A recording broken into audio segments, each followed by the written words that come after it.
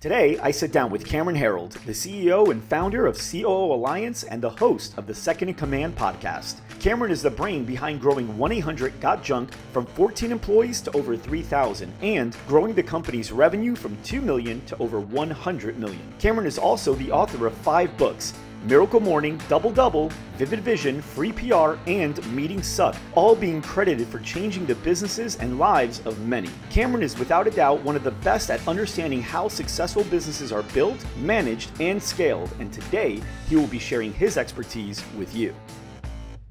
GSDCon is the #1 fitness studio conference on planet Earth, and if you haven't registered and gotten your tickets already, you better hurry as they're limited and selling out fast. We've now had the privilege of working with over 1,400 fitness studios from all over the globe and have asked the best of them to come share their growth strategies with you. I enjoyed GSDCon. It was amazing. Great event. The last couple days have been awesome. Every single speaker, everything that they talked about today, I can absolutely implement and take back to my business.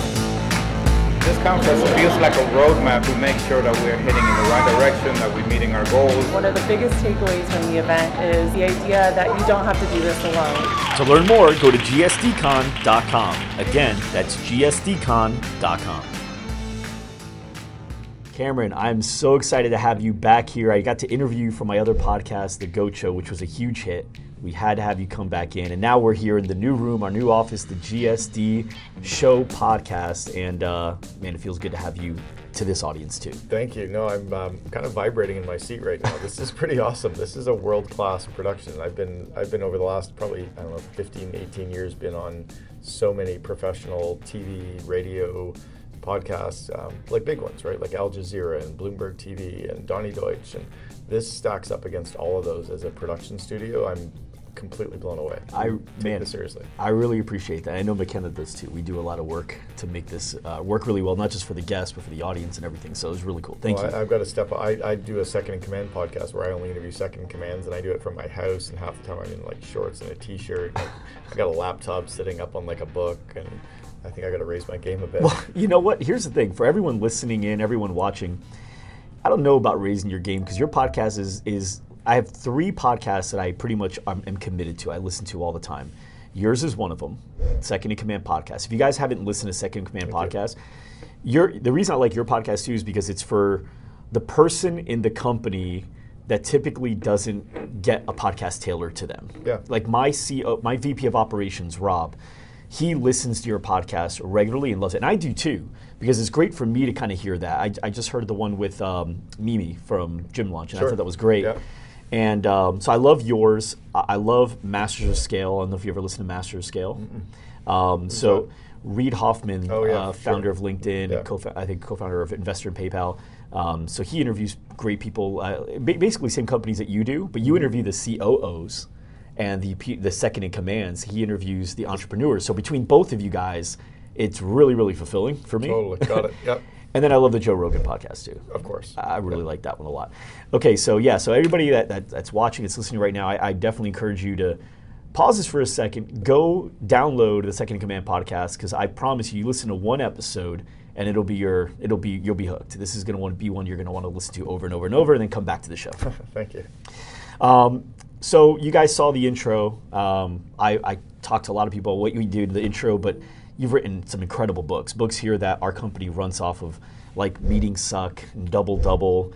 Free PR is one that now our company's starting to take a really serious commitment to, and then Vivid Vision, which you and I have been working on together. As I've hired you as my coach to help me, and it's been a great experience so far. And the Vivid Vision was just so great for me and Rob to what a great exercise. Thank you. For us to really understand, what are we supposed to do here? What's it supposed to look like? And now how do I fill in the gaps? Yeah. And it's great. One of your employees just grabbed me on the way in. He said he read another one of my books called The Miracle Morning for Entrepreneurs, and said it made a massive impact. He and his wife have both read it. Who was that?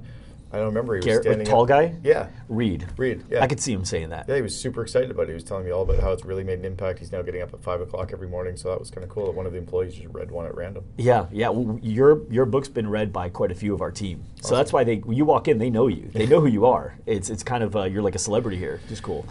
So what I really wanted to cover in this episode, the reason I want you to bring here, GSD Pro, what this segment is tailored to, is people that aren't in the fitness industry, but they're just masters of business in certain parts, right? So you take guys like you know, Marcus Lemonis, any of those Shark Tank guys, they jump into business that they have no experience in, but they can make a major impact in because they know that 90% of business is the same. Totally. And that 10% you should have as the guy that I'm partnering with. Yeah. Right? Well, it's funny, all of the CEOs that I coach around the world, and I've worked with clients now in 28 countries, I don't know anything about their physical business. I don't know their product or service, but I'm really good at the business of business, right? Everything from vision, operations, execution, people, culture, how to scale a company. But I don't work with companies trying to figure out what they do. That's their job. Right. Right. So yeah, you're right. That a lot of the stuff around business is the same. So I'm dying to dive into that today because, you know, the people that are watching and listening today, predominantly they're fitness studio owners, gym owners. There are people that are in the fitness industry or wellness. We actually have a lot of people listening in that are wellness chiropractors, and because they see that there's a lot of parallels. We've gotten to work with over 1,400 studios now throughout the world, and as exciting as it is, you start to notice patterns when you meet with that many studio owners and you travel as much as we did to really like get a good understanding as to what people are doing great, and not so great. I think everyone's really passionate about sales and marketing. It's like the sexiest part of business, I think, right? There's so many marketing conferences, but there's not really a ton of operation conferences or customer service conferences. And that's usually where I see that they fall short. They're not growing because they're constantly recycling business. Yeah. And they're not keeping and compounding on top. It's funny, I think back now in all my years of 12 years of coaching CEOs, and then even, I'll just focus on that, the 12 years of coaching CEOs, I don't spend much time on the sales side or the marketing side. I noticed that. Because what's interesting, I actually hadn't even thought about it until you're just mentioning it, but that really is what comes later. Yeah. Like if you don't, it's almost like building a house. If you don't have the foundation really strong and the electrical and the plumbing in and then the walls being built, it's like, don't worry about getting the Wolf stove and the fancy cabinets. That'll come, but the foundation has to be strong. And without the foundation, what's the point of bringing in more clients? Yeah. In fact, I was coaching someone the other day, and we were talking about let's not focus on sales and marketing on purpose because we're not ready for the influx that it's going to bring in. We actually have to get the foundation right before we actually bring in more clients. I actually remember who it was right now. That's interesting. Yeah. Yeah, that's a good point. When you say foundation, for everyone listening that's going, okay, got it, foundation. Yeah, so define that. So I look at every business like a jigsaw puzzle. So remember when we were a kid and we got a jigsaw puzzle and it came in the box, right? What's the most important part of the jigsaw puzzle is the picture on the front of the box, right? I call that the vivid vision, right? So if we don't know what the company looks like in 3 years, if we can't describe what it looks like to our customers, our suppliers, our employees, they have no idea what we're building. It's almost like building a jigsaw puzzle with all the pieces upside down. Right. You need to see the picture first. And then I look at the four corners of the jigsaw puzzle, right? The corners for me are the core values, your core purpose, your BHAG, which is a big, hairy, audacious goal, and the plan to make the vivid vision come true. Okay. So those are the four corners. Like when you open a jigsaw puzzle, you look for the four corners, and then you do the sides of the puzzle. And for me, the sides of the puzzle are the people systems, which are the recruiting, interviewing, selection, onboarding, and training. And then the strategic thinking, so the planning, the goal setting. And then the meeting rhythms is the third side, all the meetings that you need to actually scale up and support the people. And then the fourth side is the financial systems. The middle, all the big shiny object stuff, is sales and marketing and culture. But if you don't have all those, kind of the picture of what you're building, the corners and the sides, the rest of it doesn't even really matter yet.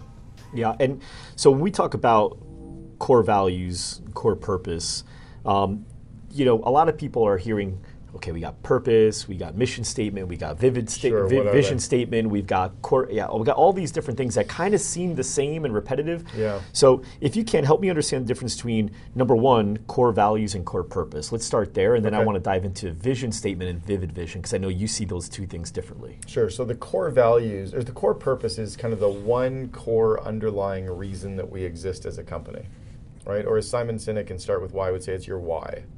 Now, when you're building a company, the why can't just be the CEO's why, it has to be the why of the company. Why do we exist? So Apple's why is creating insanely great products that challenge the status quo and change the human race. That's why they exist. My why is to help entrepreneurs make their dreams happen, right? That's why I do what I do. So you have to understand, that's your core purpose. Your core values are the 4 or 5 core underlying principles that you operate day to day as a person and as a company. Right, so mine are deliver what you promise, respect the individual, have some effing fun, right? Okay. So those have to be, and it's interesting. I was coaching a company called Hootsuite years ago. I was coaching the We know CEO. Hootsuite, So I coached Ryan Holmes, the CEO, and then their leadership team led their strategic planning for a year. And when we were doing one of our offsites, we realized that what they thought were core values were actually behavioral traits. So the test of a core value is, are you willing to fire someone who breaks it? That's whether it's a core value or not, right?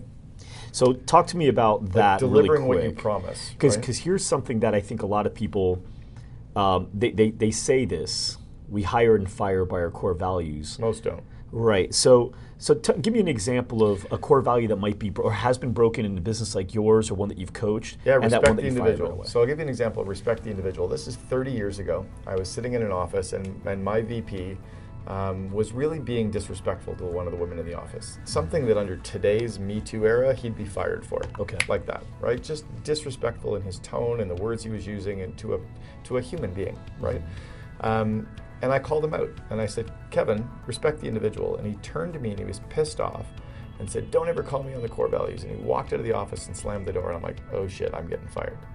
And about 5 minutes later, he called me into his office. I'm like, yep, I'm getting fired. And I walked into his office. He's like, don't ever call me out on the core values in front of the team. And I said, then don't break them. And I don't know where that response came from, but it was so visceral that to me, the core values meant don't break them. Right. And when I said it to him, he had nothing to say. And he looked at me and he's like, you're right. You're right. That was it. Kevin and I are still very good friends to this day. He apologized to Julie. I don't know if you can ever unsay the things that he was saying, but he got it. And then to me, that's when it's so core. Now, when I went to church, like I was 4 years old, my dad went into confession to say his confession. He came out and told me that he told the priest what he'd done wrong, and the priest said, say all these prayers and everything's gone away. Those are kind of aspirational values. When you get to say a couple prayers and then everything's good, core values mean you don't do it. Right. Period. Now, if you hire and fire based on core values, you don't get away with breaking them. So that's why I limit them to 4 or 5 core values that are short phrases, easy to understand, not single words, and not aligned to make up some fancy acronym. Right? It's not about the acronym. It's about the core values. So like you say, not single words. We've been trained on that as well. So instead of saying like integrity, we say we do what we say we'll do. Correct. Right. Deliver what you promise. Honesty would be we're honest in every category. Bingo. Exactly. Got it. So they're Okay. so clear. They don't need a bullet point underneath to explain them, and you limit them to 4 or 5. If you've got 10 or 12, it's too many. Yeah. Like somebody told me that the original Jewish faith, the ultra Orthodox, have like something like 417 commandments. I mean, it's impossible. You just can't live with 417. You just sit in a room, right? Like with styrofoam around you. Yeah, it's like even the Catholic Church has 10, and I still think that's too many. 3 of them are about don't kill people, right? You can shorten it down to 7. And Right. so I think that's what I'm talking about. It's the core values. The third is the BHAG. The BHAG is that big, hairy, audacious goal that Jim Collins talks about. Mm-hmm. It has to be a 20 or 30-year push that from the outside might seem impossible, and from the inside you might think is possible. Mm. And the best example still to this day is 30 years ago, Microsoft had the big, hairy, audacious goal of putting a computer on every desk. Mm-hmm. They later abridged that to a computer a desk in every household. Now think about this for a second. That's a pretty crazy goal. Now it doesn't seem like it, but back then it was almost unbelievable. Back then it was very audacious, but here's even now why it's a little bit unbelievable. Microsoft doesn't make computers. Right? So Microsoft's goal was to put a computer on every desktop. How are they going to do that? By creating this amazing software that we couldn't do without, that we would need, so we would require to have a computer. Right. That's a very big, hairy, audacious goal. That's a 20 or 30-year march. That's from the outside world seems impossible, but they saw their way towards that, and it kept aligning them. Wow. Right? That's really cool. And BHAG, that Jim Collins, is that from good to great? From good to great, yeah. So my BHAG is to replace vision statements with vivid visions worldwide. Now I wanted to talk about that, right? Because I've heard you talk about this. So vision statements, I like the way you phrase it. How do most people create their vision statement based on the way we've been taught to create them? Right. So most of us were taught either in business school or in a book. Get your employees together, get your leadership team together, go off site for a day, put a whiteboard up or get a flip chart. Everybody put their favorite words up on the whiteboard. Let's vote on our favorite words. When you're left with like 6 or 7 words, mash them up into one sentence. Like take those 6 words, create a sentence around it. That's your mission statement. Go team, right? Well, the reality is everyone goes, it's really cheesy. It explain enough, and it's just one sentence. Right. For me, the vivid vision is almost as if you went into a time machine 3 years from today. So December 31st, 3 years from now, and you look around your company and you describe everything you see. Right. You don't describe how it happened, but you describe the company 3 years out. You describe your meetings, describe what your employees are saying about you, describe what your customers are saying about you, you describe the market, you describe what the media is writing about you, you talk about your dashboards and the way you're making decisions, your company culture, you describe operations, sales, marketing, IT, finance, you describe it all so it becomes a 4 or 5 page written document describing your company in its finished state 3 years from now. Right. Then you can create the plans to make it come true. Then you can attract employees who are excited. Then you can, because people are excited about the future.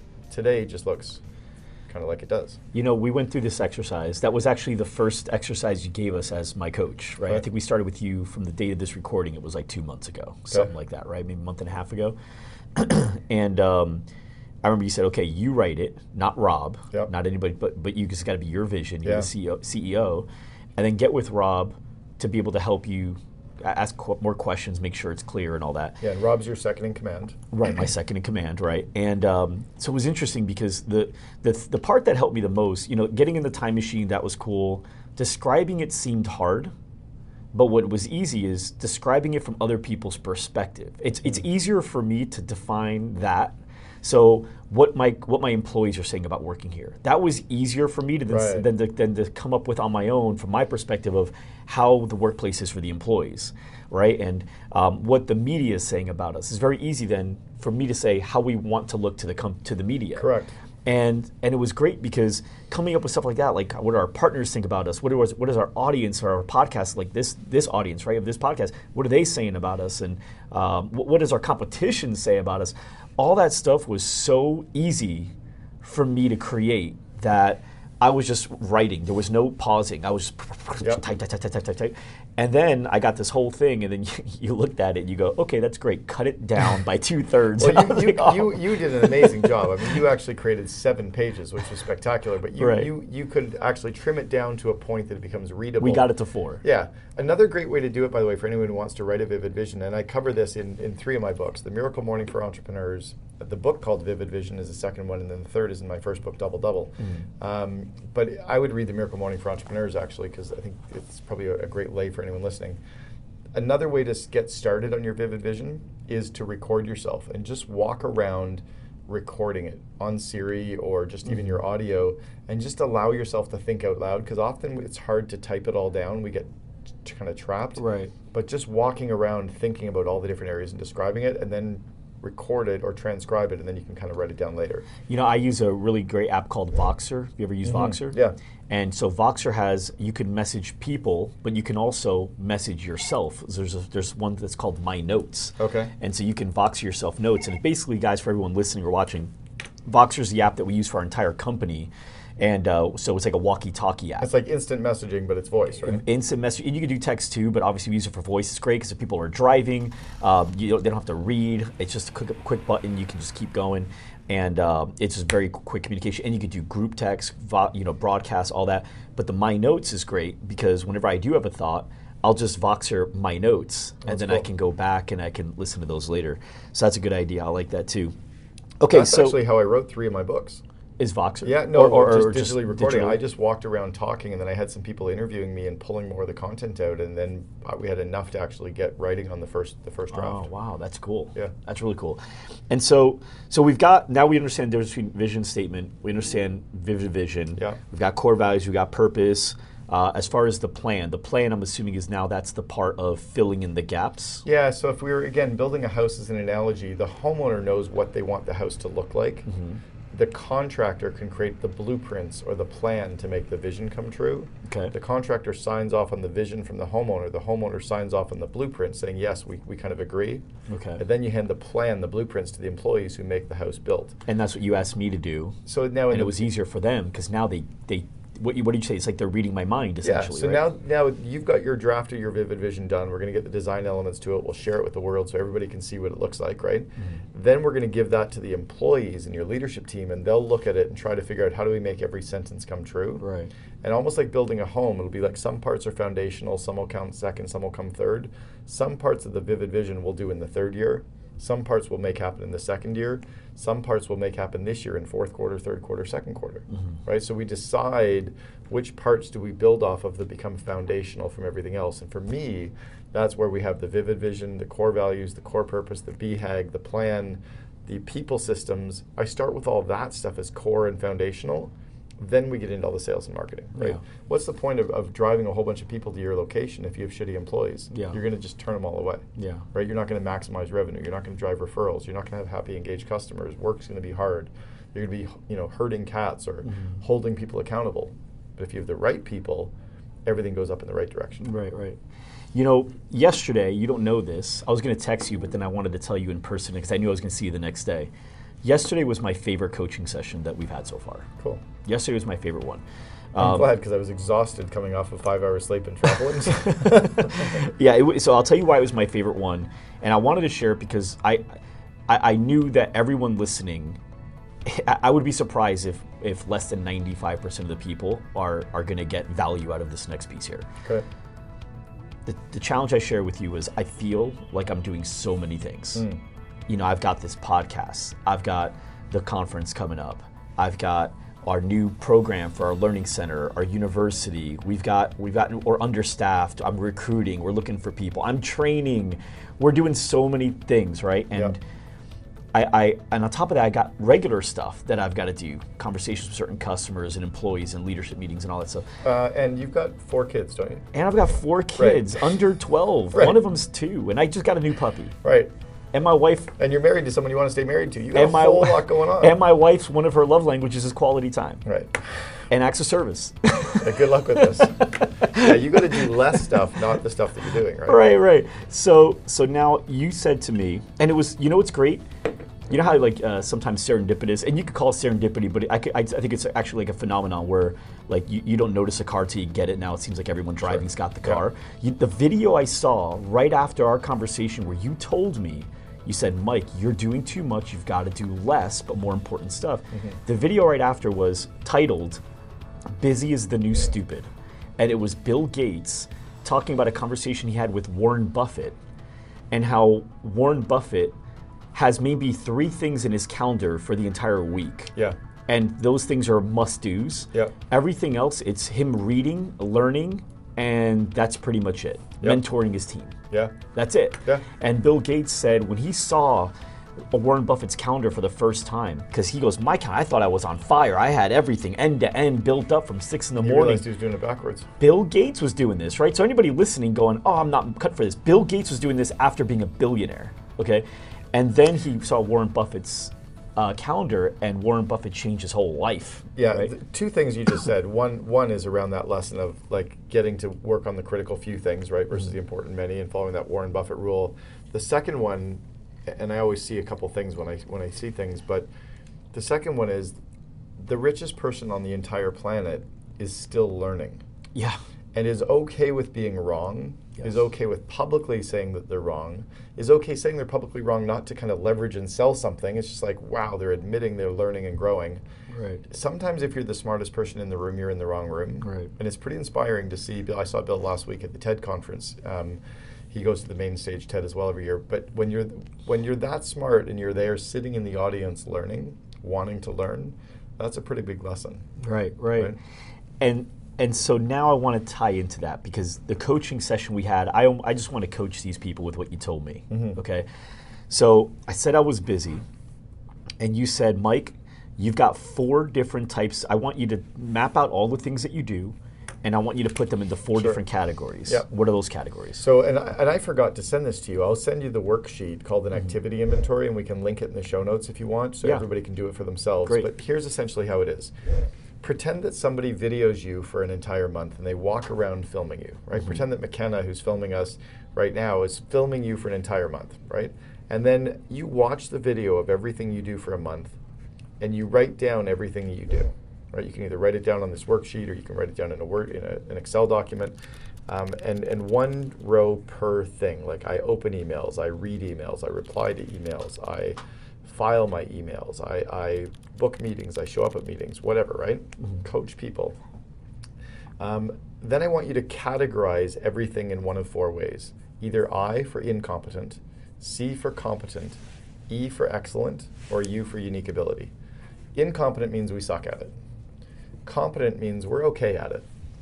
Excellent means we're really, really good at it, but we don't love doing it. U for unique ability means we're really, really good at it. We love doing it. We actually get energized doing it. Like for you, podcasting is a unique ability. You're really good at it, and you love doing it. And it's amazing to watch you in this zone and be in this space. And I've done hundreds of interviews. You are in your unique ability zone, like Larry King style unique ability. Wow. Okay? For real. Donnie seriously, Deutsch. like that's crazy. No, Donnie Deutsch, Larry King. Awesome. I'm actually have an introduction to Larry King happening today from Harvey McKay, but that's the zone you're playing in, right? There's other stuff that you're really good at, right? But you don't get energy off of it, right? And then the competent and incompetent we all get. So the difference, though, between excellent and unique ability is you would do this for free, except you have bills to pay once in a while, right? I would agree with that. That's the unique ability zone. Like we're good at it, we love it, we're amazing, we do it for free, okay? The key is how do we get everything off our plate that we're only incompetent, competent, or excellent at, so we're left working on the critical few things that are in our unique ability zone. The next category, the way that I track them is if I was going to pay someone to do this job, open emails, if I was paying them to do that every day, all day, what would their hourly rate be? And then let's get all the stuff off our plate that is less than our effective hourly rate. Like what you're worth. Yeah, so my effective hourly rate right now is $1,000 an hour. My coaching is $2,200 an hour, but I've put a bar in place that anything I would pay someone less than $1,000 an hour to do, I'm not doing anymore. So there's a lot of stuff that I do that's not a $1,000 an hour job, right? But speaking is, coaching is, doing media interviews is, but there's a lot of other busy work, even high impact work, that if I could pay somebody $500 an hour or $100 an hour or $50 an hour or $20 an hour, I should get all that off my plate. And instead of working harder, I think most entrepreneurs and everyone watching is like a fly trying to get out the window. We're working harder, work longer, harder. You end up dead on the windowsill. But if you just realize there's a door right here that's open, if you turn and go out the door, you're free. Most of us don't stop long enough to either get the coaching or the mentoring or to become self-aware or listen to other people, and we're going to keep working harder. Well, before we continue on that thought, because I want to make sure everyone watching can do the math for themselves here. Sure. You've determined that your hourly rate would be $1,000 or higher, depending on what you're doing, but anything lower than $1,000 you're paying for. How do I determine my hourly rate? So How does the I audience took my net of $2 million last year was my net income. So I took that and divided it to come up with the effective hourly rate of $1,000 an hour. Okay, so what what you took home, not what your company did in revenue. Correct. So if let's say that you do not revenue, profit. So if you take $100,000 out as an employee, that's an effective hourly rate of $50 an hour is $100,000 a year. Got it. Right. If you're $200,000 a year, then you're taking $100 an hour. If you're $50,000 a year, it's $25 an hour. So whatever you personally earned last year. Correct. Okay. And you should get everything off your plate that is less than that. Okay. Right. We already understand that with things like we don't clean our own homes. Most people have a cleaning lady who comes and clean for us, or cleaning person, I guess. And that's kind of like a $15, $20 an hour task. But why are we changing light bulbs and changing air filters and cutting our own grass and filling up our car with gas? I have a client who has 3 cars.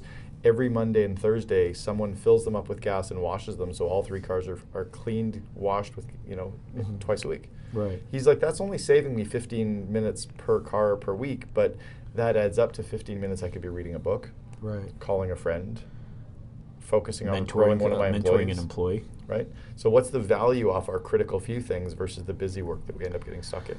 So now, we talked about earlier, I've gotten to work with now 1,400 studios, but what I will say is a lot of those guys, they actually are worth more than what that math would tell them, because they're starting their business, or they're a year or 2 in, so a lot of money has gone into the business, and so they may even show as a negative hourly rate. Again, it's just it's what would their effective hourly rate be if they were being paid to do the job is another way to look at it. Okay. Right? If someone was paying you to run a business, if you were able to duplicate yourself, and you were going to hire yourself, what would you pay that guy? Sure. That's one way to look at it, right? Okay. Or just say, what do you not want to work less than? Like, I don't want to do jobs that are worth less than this. Okay. Okay. First, you can do it without the money. You can also just get everything off your plate that you're competent and incompetent at. Yeah. Hey, You can hire remote assistants in the Philippines or India. I've got a person that does research for me in Karachi, Pakistan for $3 an hour. Now, when you say research, like what kind of stuff? Online stuff, compiling lists, compiling mailing lists, proofreading documents for me, finding Proofreading in Philippines, they'll proofread documents. Yeah, for they speak you. perfect English. So, Wow. so you can get people to find people on Upwork for me. So they can post projects on Upwork and find me the 3 people for each of the projects, and then I can pick. Now, Upwork, for those of you guys that we use Upwork, and you use it more, and actually I'm going to be using it more after yesterday's coaching session, but Upwork is an awesome tool.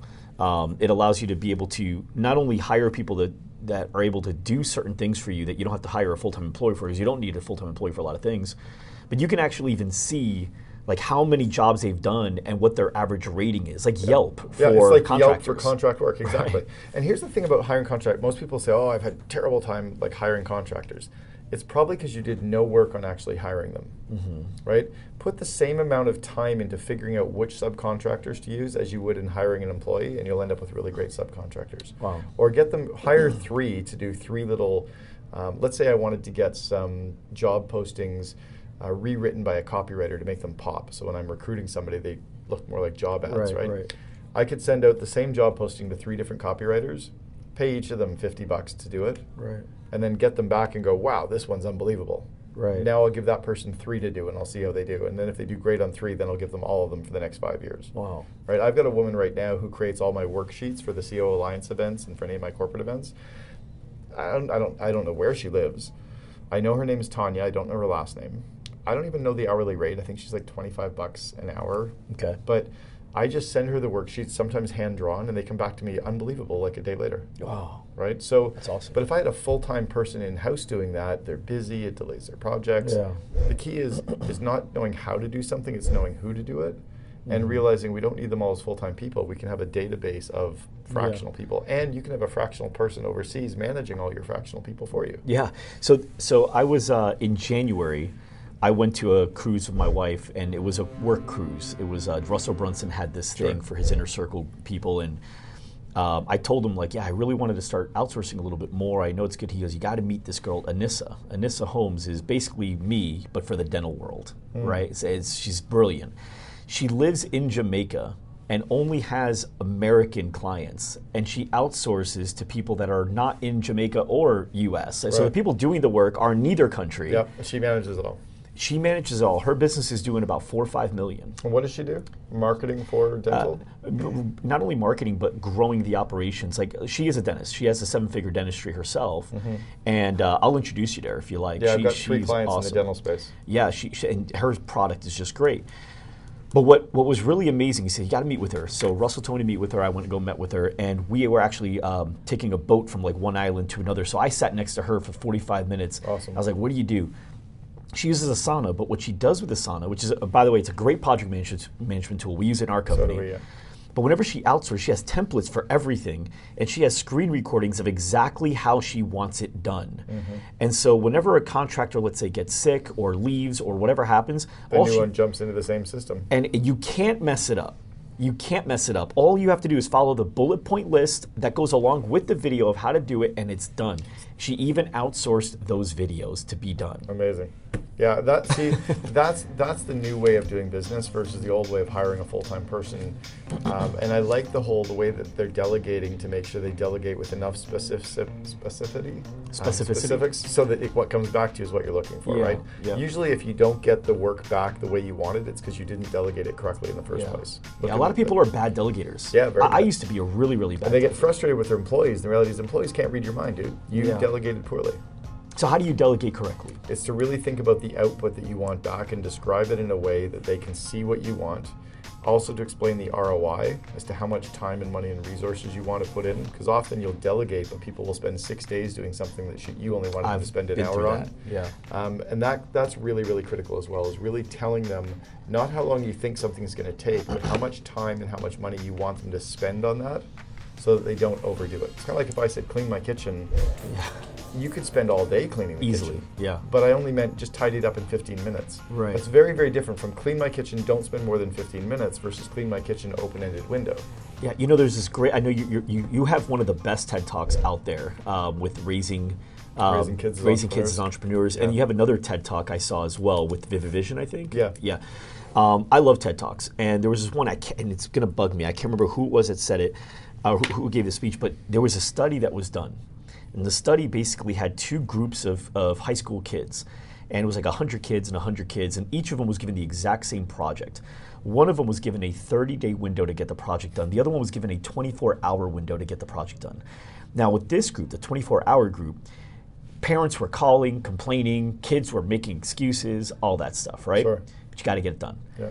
This group, at the end of the day, actually outperformed in grades the group that had 30 days. Of course. This group got, they would procrastinate, because if you have 30 days, it'll take you 30 days to do it. Exactly. If you have 24, because here's what they found, is most of the people, I think it was like 80-some%. They all do it in the last 24 They all did it in the hours last day anyway. Yeah. It was more of a stress thing, right? So and it's funny because I actually made a note about this morning. I was doing a coaching session with a client in Thailand, a major company in Thailand that I coach, and I was coaching their second in command, and we were realizing that they kept saying that they were going to get something done in 3 days. They were going to do something in 3 days. And I said, you know that 3 days is 10% of your month, right? You understand that 3 days is 1% of the year. Right. So whenever you push something off by 3 days, you're delaying it by 10% of this month. Wow. Right. So 3 days is 1/100th of a year. So I actually want you to think about when somebody say, I'll get it done by Monday, that can often mean a 2% delay, and those 2% delays compound. What's happening is they often don't understand the scope of the project, why we're doing the project, the urgency of the project relative to other things, and we don't delegate to them saying how much time we want them to spend. We often tell them how much money, you know? Like, go buy lunch for the company, don't spend more than $200. We wouldn't say go buy lunch because they're going to come back with like, right? So we often delegate specifically on the cash, but we don't say how many people we want involved or how many hours we want spent. And I think we need to think about that more as a company, as companies. So let's get down to the fitness studio owner level. You and I were even talking about that. About today, we're gonna get some of your T-shirts. You have T-shirts from every single client you've ever had, like 1,400 T-shirts in the back. It's crazy. But I was saying, get some of your great T-shirts and frame them so they're up around your office walls. And I said, but don't overspend. Like, remember we even talked. I gave you some rough ideas of give it in bulk so it's faster. Yeah, cheaper. right. So how do we actually do it the right way? Otherwise, you could be spending $150, $250 to frame each one. Right. But if we do it properly, we could probably do it for $40 each. Right. Yeah. I love that. Yeah, no, and I gave it to Rob. He put it. That's another thing, guys. This is something that I learned, and Cameron, you've held me accountable to it too. But never keep anything in my head. You even said yesterday, you go, how are you going to remember this? You were telling me to do something yesterday. You're like, how are you going to remember this? I'm like, Rob, taking notes, and Rob lifted up his notebook. But as soon as you told me to do the vision or the shirt framing thing, I immediately went to Rob. And I said, Rob, add this to our agenda for the meeting because we're going to get this done. Right, but now you did something that's really smart. You didn't say start it. You said add it to the agenda because in the meeting we'll talk about it and we'll decide when to green light it and start it, when to yellow light it. Meaning we're going to do it but not yet, and maybe we'll kill it and red light it. Right. Most entrepreneurs have an idea and they want it done. Yeah. Really what the entrepreneurs want is the idea to be put in a place where once a quarter we can vote on which ideas to start because people are already busy doing stuff. Yeah, you know what's interesting too about that? Sometimes I'll add, so we don't just talk about things as they come up, unless they're urgent. If there's something that anybody on the team has an idea for, they just add it to the Asana project that we will open up at the meeting for that particular thing, whether it's marketing or sales or operations. We have meetings for each thing. And what we've noticed is a lot of times we get to the meeting and that thing we were excited about, we go, you know what, just never mind. I thought about it a little bit more. And now, but if I didn't just take 5 seconds to add it to the meeting, I would have taken 30 minutes of not only my time, but someone else's time to game plan something that I would have bunked a week later. Bingo, exactly. It's really cool. Okay, so now let's get down to the fitness studio level. Fitness studio owner starts, I'll tell you where the average fitness studio owner is and where some of the best and worst are because they each have their own individual challenges based on their finance and the resources they have. So the average fitness studio that we see right now, they're doing around $300,000 to $400,000 a year, probably around a 12% net profit. Okay. The best fitness studio owners that we're working with are doing close to, if not just about 7 figures at their studio. It's very difficult to do much more than 7 figures in a fitness studio, because a fitness studio is generally right around 1,500 to 2,500 square feet, and you have classes and stuff like that, right? Limited people in the class. And then there's people that are, they're 5-10 years in, they're still doing 150, and they're barely making it. If they're making money, they're barely making money, right? Majority of people are right in that middle part, though. So the biggest issue with them is I see we're driving a lot of leads to them, but they don't have a lot of things in place in order to maximize that, meaning employees. They're doing a lot of the sales. They're doing a lot of the follow-up. They're doing a lot of the asking for referrals and case studies and getting them to upgrade and ascend into bigger models or ancillary sales, all the things that actually need to be done for them to go from just selling the burger to selling the fries and the shake and getting a lifelong customer, right? So how do I start? Let's say I'm that fitness studio owner. I come to you, you're my coach. I go, man, we're doing about $350,000 a year, almost $400,000 a year, and I feel like I'm doing everything at my company. Yeah. What do I hire first? So, well, first thing I would do before I hire is I would actually craft a vivid vision for what your company looks like in 3 years, so you're clear on what you're building. Got it. So I'm not just putting pieces together. Yeah. Kind of start clarity and then work backwards from what it looks like in 3 years back to today. Second thing, I always try to get rid of the stuff that is on my plate that drains me and hire some people to do that or stop it. So if I hate sales, don't do the sales. Right, and either optimize it or automate it or outsource your sales or hire somebody to do your sales. But if you hate doing it, get someone else to do it. Right? How do you see yourself outsourcing sales? You could have a fractional person. You could have a full-time commission person. You could have an agency that does sales and marketing for you that signs clients. Okay. There's lots of people out there that would do stuff. The key is to understand, what do you need done? Here's the thing. It needs to be done, but not by you. Yeah. Right? So, but sometimes they feel like it has to be done by them, or it won't get done right. Because they haven't thought of another way to actually get it, or to find someone else who could do it. Right. So then if you understand what you want done for how much time and how much money, you can then find people to do that, or hire people to do that, or hire fractional people to do that. Right. I love hiring what I call the mommy shift. So these are women who have kids in school that want to work between 9:30 and 2:30. It's 5 hours a day. Right. And they're so loyal and they'll crank hard and they're wicked smart, but they don't want a full-time job. They just want to work while their kids are in school. Oh, that's a good idea. That can be a really, really powerful, especially for sales and marketing. To follow up with leads, get them booked, all that stuff. They can do it from home. They can do it on site. That's right. They don't need to be in the studio for that. They don't need to be in the studio, and they don't really need to be there full time. And they don't need to make $100,000 a year. They're quite happy making 25 or 30 because it's a meaningful impact on their company or on their home life. Wow. So because they get to work from home, have a schedule that works for their life. Yeah, they don't have to have daycare because their kids are in school. Yeah. But if it's an 8-hour day job, then they have to offset with daycare. So it becomes a bit of an equalizer. Right, right. So that's a really good way to look, is to get that side taken up, is the mommy shift. Okay. Then next, I always try to hire the revenue-producing people first, and the overhead, the back office people second. Okay. Right? I don't mind spending on people that are going to drive sales and marketing, so I'm going to get more revenue, which pays the bills. Right? There's not a single problem that exists that a check can't solve.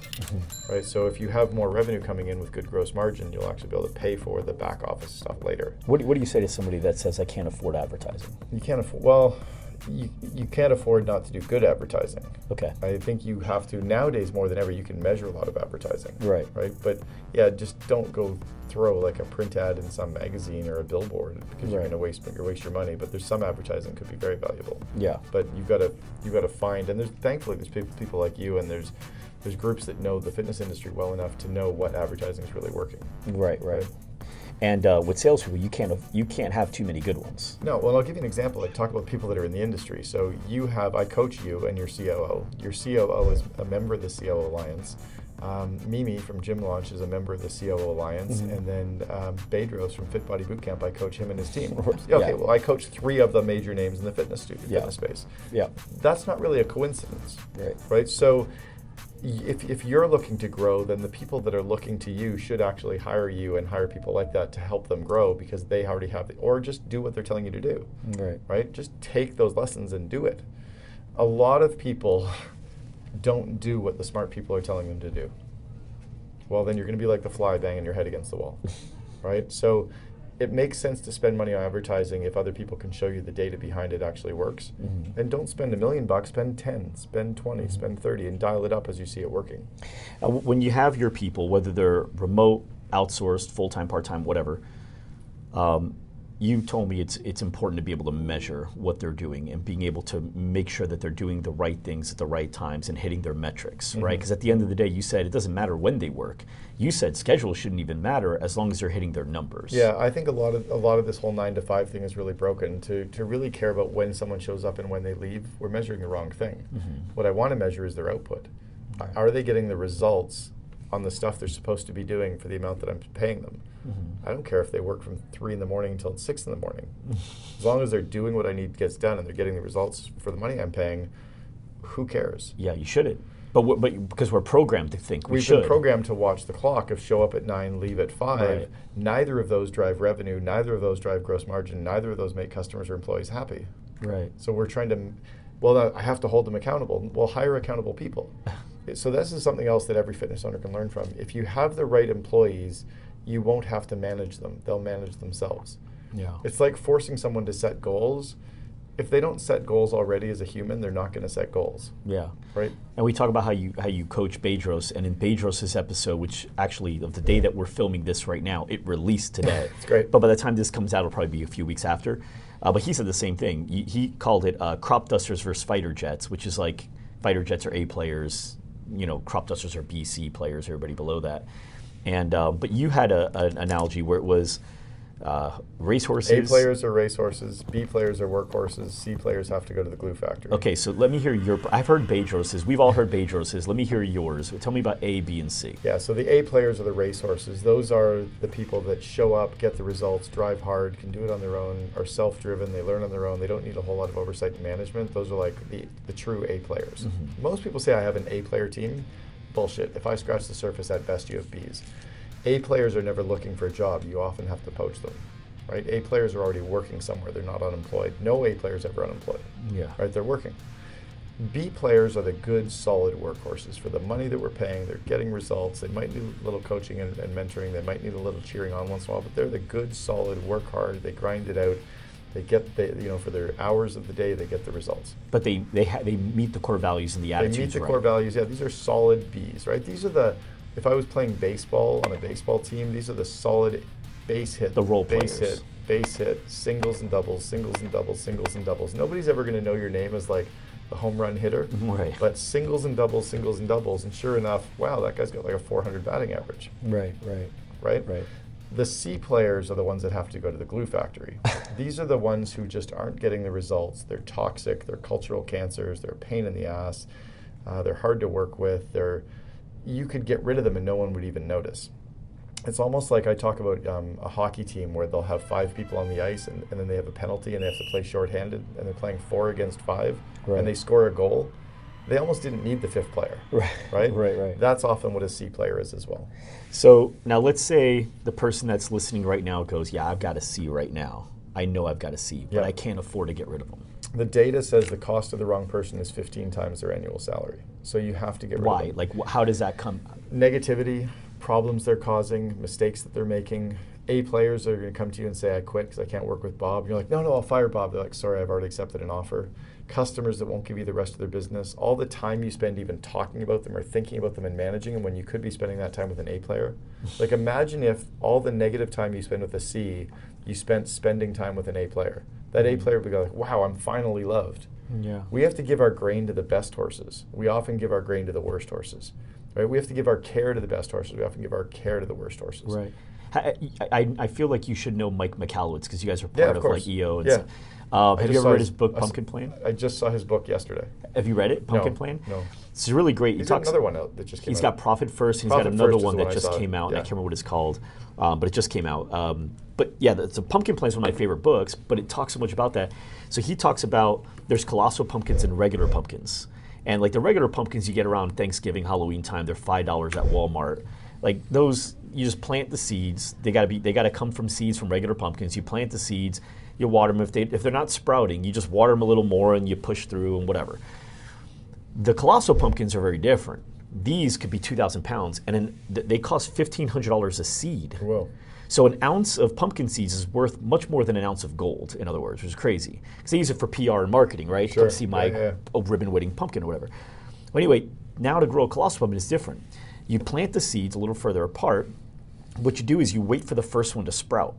As soon as you see that one sprout, you rip out all the other seeds, Whoa. and you actually challenge this one. So you actually make the dirt tighter, so it has to work harder. You rip the other ones out so it doesn't take the nutrients away from it, because they're not colossal enough, right? And so what happens is you give more of your attention and challenging moments to this seed in order for it to make it colossal.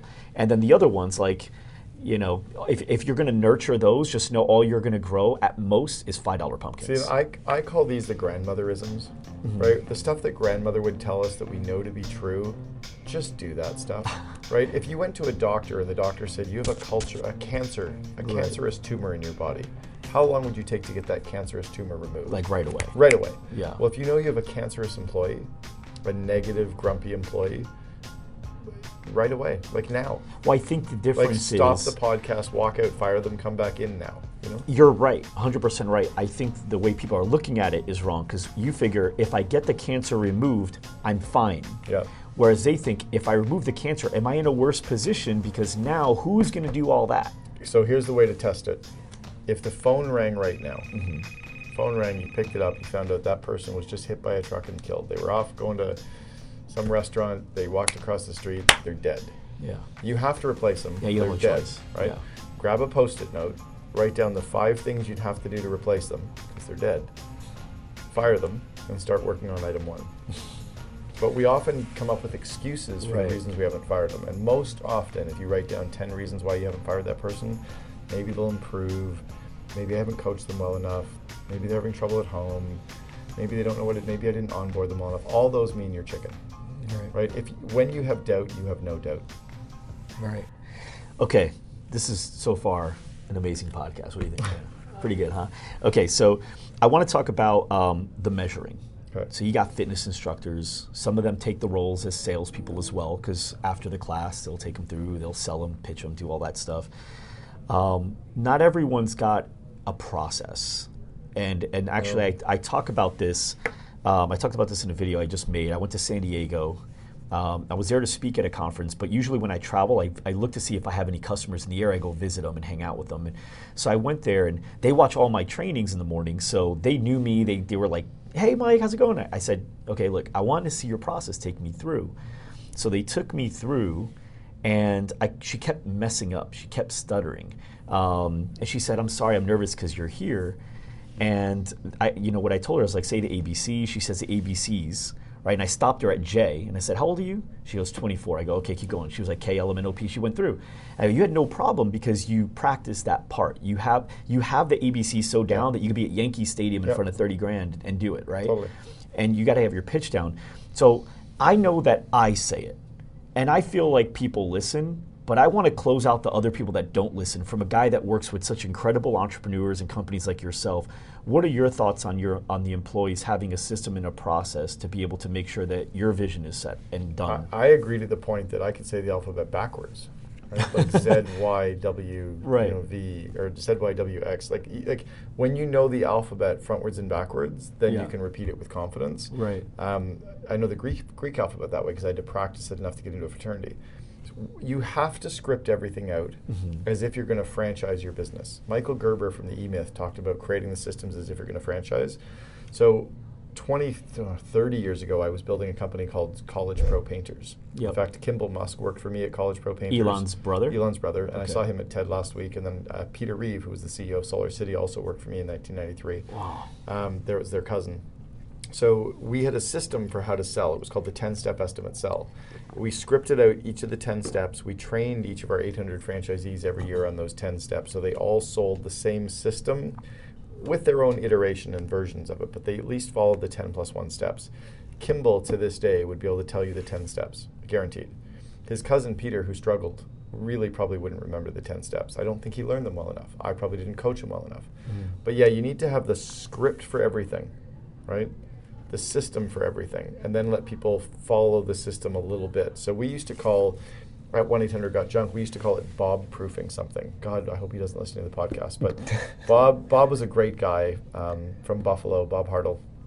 and he ran a really small business in probably the worst market we had for 1-800-GOT-JUNK. It was Buffalo, right? Tough market, bluer collar market, and they got like so much snow. In the middle of winter, it's getting like 15 feet of snow, right? Like a bad day in Phoenix is like sunny. A bad day there is like 6 feet, right? So we used to create systems, we call it Bob proofing, that Bob Herold, with one of Bob's employees in Buffalo in February, had to be executing the system perfectly. That way we knew that the best franchisees could also do it, right? So That's pretty funny. You kind of have to dumb it down so that it's simple. So your least competent employee has to be able to do it perfectly. Right, on every single day. Okay. You know, that's one of the reasons why I love the systems from EOS Traction. Gino Wickman wrote the book Traction. Yes. I think his systems are nice, they're good, they're simple. You know, Vern Harnish in Scaling Up and the Rockefeller Habits wrote amazing systems, but they're more complicated. Yeah. You almost need an MBA to focus on scaling up, where you can really, they've dumbed down. So we've actually used Scaling Up, and it is difficult. So are you thinking if I switch over to Traction, I might Way be able to? easier. Yeah. Okay. You could implement Traction tomorrow morning. Half of my coaching clients use Traction, half use Scaling Up, and then we just kind of iterate. But yeah, Traction is very, very simple to execute. Okay. They kept it very simple, and I think you need to do the same with your sales scripts, the same with your operations scripts, same with your marketing. Okay. Right? So, like Tesla, when they built the Tesla, they kept the operating system simple. And we talked yesterday too about knowing them forwards and backwards, and so doing sales training about 15 minutes a day, just quick like role plays, and just make sure you've got it. Yeah, and again, do sales training for no more than 15 minutes a day. Yeah, right? quick. Yeah, well, you think that if you're doing an hour sales training, that's 12% of their day, right? It's crazy when you think. Between that, when you said like 3 days is 1/100th of a year, and like a third, what is it, a third of a month, like. Yeah. You've got to start. I don't look at it that way yet, see, but now I feel like that's such a great angle. And I had to look at it that way because when we were building College Pro Painters, we would have 800 franchisees that we would hire. They would hire 8,000 painters. And then between May 1st and August 31st, so in 4 months, the 8,800 people would produce $64 million in house painting. Wow. August 31st, everyone would quit and go back to school. So we would have to start the company again and hire another 8,800 people. Right. So when you only have 4 months to run your company, 4 months to do 100% of the revenue, 1 week is 6% of your year. So we operated under a lot of urgency, under a lot of focus, under only focusing on the critical few. So I think those habits, those kind of OCD, reverse engineering, brief plan, execute, debrief plan, kind of have really become a part of me. Wow, that's awesome. Okay, so when I'm measuring my employees, here's the thing. If they haven't been doing it yet, they're going to get pushback from some people. There inevitably will. Usually it's going to be the people that don't want the spotlight on them in the first place. That's going to be a fear of somebody that goes, okay, so now I'm supposed to do these scorecards, we'll start measuring, supposed to start doing this stuff. How do you, A, present that to your team, wanting full engagement, and B, make a decision on what to do for the people that refuse to do it? So what we're going to do is, part of your vivid vision is going to be describing that that's the way we run our business and those are the kind of employees we have, so that going forward, we only attract those employees who are excited about that. Okay. Right? We also get our current employees to buy into that or leave. That is going to be the way it's going to be. You either have to be excited about this, or there's probably other great companies out there for you to work for. But you got to get them to buy in. Okay. Then our job is to help them come up with the key metrics that they're going to be measured by to hit the goals and the business areas that they're responsible for running. So get them to come up with the metrics that they're going to be measured by. We sign off on those to make sure they're not sandbagging it, right? And then we actually help them with that. Would you ever challenge it? Like totally so raise set the them bar. up? Yeah. Yeah. How would you challenge it? Let's say I brought to you my scorecard. I said these are the metrics I think I should be held accountable to. I'd either say things like, you're sandbagging it. That's not enough. You can do more. Let's try this. What do you think about that? Could we stretch? We'll break the numbers down and look at that for a little bit, right? I will find ways to either kick them in the ass or hold a mirror so they can look into it, or challenge them more, or raise their bar, or raise their confidence. You know, they might be giving you a low goal because they don't have the confidence. They might be giving you a low goal because they don't have the skills. They might be giving you a low goal because they're afraid. They might be giving you a low goal because they don't know another way to come up with a goal. Right? So don't assume that it's because they're slacking off, but our job is to raise the goals to a level that are a stretch, but not too big of a stretch. Yeah. And so they're measurable. Like every goal has to either have a dollar sign, a number sign, or a percentage sign in it, so it's measurable. They have to be attainable, right? So if I think of SMART, shared, measurable, attainable, relative, and time-based, I have a different acronym for most people. The attainable part means they have to be a stretch, but they can still get to it. Yeah. You know, for me to go out and say I'm going to run a 4-hour marathon is just going to not happen. Right? I met a guy the other day at TED. We were at the TED conference last week, and I met a guy who was training for the U.S. marathon team for the Olympics, and his goal is to break 2 hours and 18 minutes in the marathon. That's really fast. That's really effing fast. Most people talk about breaking 4 hours. He's trying to break 2 hours and 18 minutes, right? He at least runs, though. Oh, yeah, he's training for the marathon. He's just not a guy that's like, Olympics. I'm going to do this. Okay. No, he's an Olympic-level, world-class marathoner, Wow. right? So his goal of 2 hours and 18 minutes is attainable. For me, it's not attainable. I don't even know if I can drive that quick, a car, right? So for me, that wouldn't be a smart goal because it would miss on the attainable. Right. So with your employees, it's helping them come up with a goal and come up with a plan with a goal and making sure they know that as soon as we sign off on the goal, I will or our team will help you get there. Yeah. So what do you need from us to help you? Yeah. Right? Help you either with your confidence or your skills, right? Removing obstacles so that you'll get to that goal. And then we'll put a plan in place to make that goal happen. You know, a few years ago, I implemented scorecards for the first time, and I had them for salespeople. They're easy to have scorecards for. Everybody else was just a little more difficult. Mm-hmm. And I remember I did get pushback, but I didn't present it the way you said. I didn't have a vivid vision. I didn't show how this all fits into the puzzle. I just did scorecards, and we got a lot of pushback. People thought we were being watched and all that stuff, and I could see their angle. But the funny thing is, not even 6 months to a year later, everybody was into the scorecards. People are stopping to look at it. They're looking at how they rank and what's going on. It takes some time to have it. And now, they can't. If I took it away, they would be uncomfortable. Yeah, they wouldn't know how to operate without it. And new employees that jump in, it's just part of the business here. Right. They don't even question it. So now you got to take that across the rest of the organization. Here's a great way, by the way, to tie scorecards into salespeople. Ask the salesperson how much money they want to make this year. Because most salespeople are on commission. Or Right. some element of commission. Yeah, ours are. Ask them how much money they want. How much money do you want to make? And if you want to make that much money, do you know how many leads you need or how many clients you need to land? Do you know how many you need to land this year, this month, this week, by day? Let me help you figure out a plan to show you if you execute this plan, you would generate that much money. So the In score fact, is why not don't we- based on what you need for the company. The score is based on what they need. Correct. And so I would say to them, well, let's say you only want to make 70 grand. What if you made 100? How would that feel? Oh, I'd love to make 100. Tell you what, how about we set a plan? We look at what it's like to do 100 grand in profit for you. How about we create a plan for you to do 100,000, and then I will coach you and mentor you and sales train you to get you there. Would you be in? To be like, I'd totally be in. I'm not holding you accountable. I'm going to support you and help you get to 100. I've now raised your goal, which has raised your plan, which has raised the results you need, which has raised your activity level. Wow. So now you'll be like, of course I'll do 30 phone calls a day because I know that'll get me to 100. In fact, if I do 35, I might get to 110. Right. I've raised your bar. Now the activity makes sense for them. Correct. And now they understand if I'm now measuring activity, it's not to hold them accountable, it's to help them hit their goal. And if we can shift as a company or as owners to say, I'm going to help you hit your goal versus manage you. And of course, whatever that is has to make sense for the company as well. It has to be, or you're going to have to raise it or change it. Right. Yeah. That's really awesome. Yeah. So, I could. This podcast could be 24 hours, but it's not going to be. Right. I've already had you twice, and I worked so hard to not ask any questions that I asked in the GOAT show. Cool. Which we haven't. If you notice, we haven't overlapped at all. No, it's been good. We haven't overlapped, but I do want one overlap. Sure. I want to talk about the 11 habits, the 11 traits, in case my audience on this podcast hasn't heard it yet. The 11 traits of what is it? Well, I'll let you tee it up because you know how to do it. Yeah, do you want me to read them off my phone? Or whatever's easiest for you, and explain while you're pulling it up, what exactly are you pulling up? So these are the 11 traits that describe entrepreneurial people or entrepreneurs. And I'll read out the 11. I want you to, if you're listening or watching, I want you to keep track on your fingers how many of these 11 sound like you. So are you often filled with energy? Does your mind get flooded with ideas? Are you driven? Are you restless? Are you unable to keep still? Are you often working on little sleep? Do you get euphoric? Do you get easily irritated by minor obstacles? Do you burn out periodically? Do you act out sexually, which is like flirting? And do you feel persecuted by those who do not accept your vision?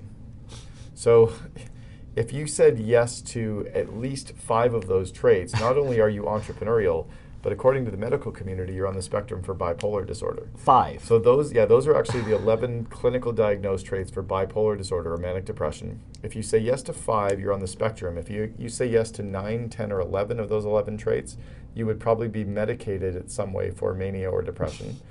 And I've done that list of traits to audiences of entrepreneurs and had 95% of the audience say yes.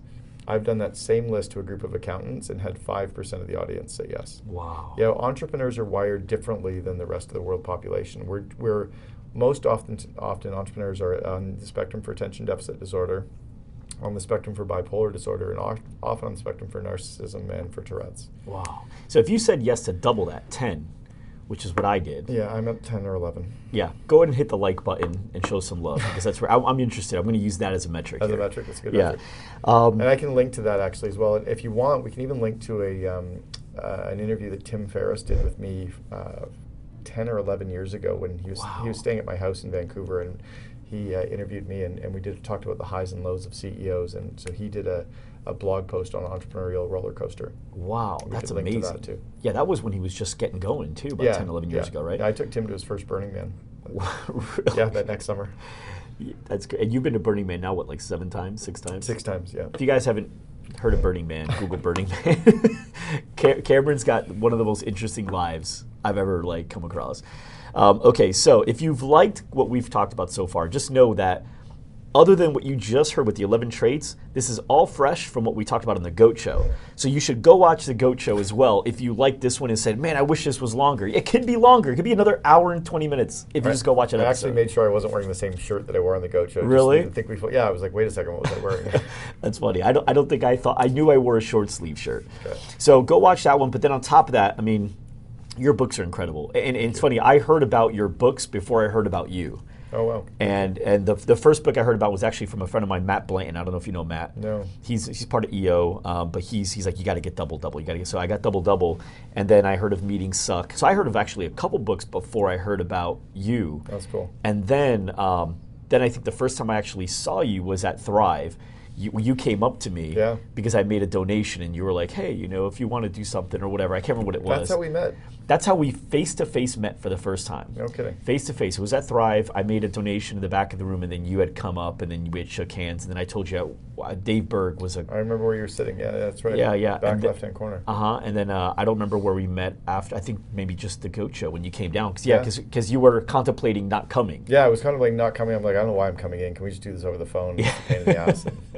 Yeah. So then that's where we met. And then we met up in Vegas. Yep. And then we met up here. And so now we're just like, That's now I know awesome. you. Now I know you. So guys, get his books. His stuff's amazing. The new book, Free PR, is fantastic. In fact, we even talked about possibly doing some stuff in our learning center for that, which is going to be great because and if you like this stuff on PR, you want to learn about what he does. I mean, the GOAT Show, we talked about 20 minutes, 30 minutes on all the tactics, or a lot of tactics that you've got. So that'd be great. Cameron, you got the podcast, CO Second in Command. You got CO Alliance, which is an awesome organization that my guy is going to tonight to the dinner. Tonight. Yeah, and he's a part of. And what else would you like people to know about you? Because everyone watching right now, if they're like me, they're going, give me more. Give me more. I just want my core purpose is helping entrepreneurs make their dreams happen. And I'm frustrated watching us work hard when I think the cheat sheets are already there. So I would say take the systems that people have told you to use and use them. They're going to work. I think investing in your own growth, investing in your team's growth is huge. But I think the big lesson I would leave is that none of this actually matters. Like, we're all going to die. This is just what we do to make money. Let's have some effing fun. Yeah. Right? Like, let's have fun and laugh and play and hold hands when we cross the street. This year for Valentine's Day, I dressed up in a onesie that was like hearts onesie, and went out to a high-end restaurant in Scottsdale wearing a onesie. Yeah, I don't doubt it. Just to laugh, right? So I think at the end of the day, let's have some fun when we do this too. That's awesome, man. And I agree. And sometimes, I have to go back to that. My wife and I have conversations around we hit triple of our goals that we set a couple years ago. We need to chill. We need to have some fun. And so I agree with that, and I couldn't agree more. Cameron, thank you again. Thank you. You're awesome. And for everybody watching, for everybody listening, I hope you enjoyed and continue to keep up with what we've got going on. If you haven't gotten tickets for GSD Con yet, make sure you guys go. It is the #1 fitness studio conference on planet Earth. Also, make sure you get Fitness Marketing Secrets. You go to fitnessmarketingsecrets.com to get that, and subscribe to the GSD Show on gsdshow.com. Thank you guys, and we'll see you next time. Thanks for watching. If you like this episode, make sure you subscribe to our podcast on iTunes, Spotify, SoundCloud, Google Play, or YouTube. And to watch more episodes and get exclusive links from each episode, go to gsdshow.com. Again, that's gsdshow.com.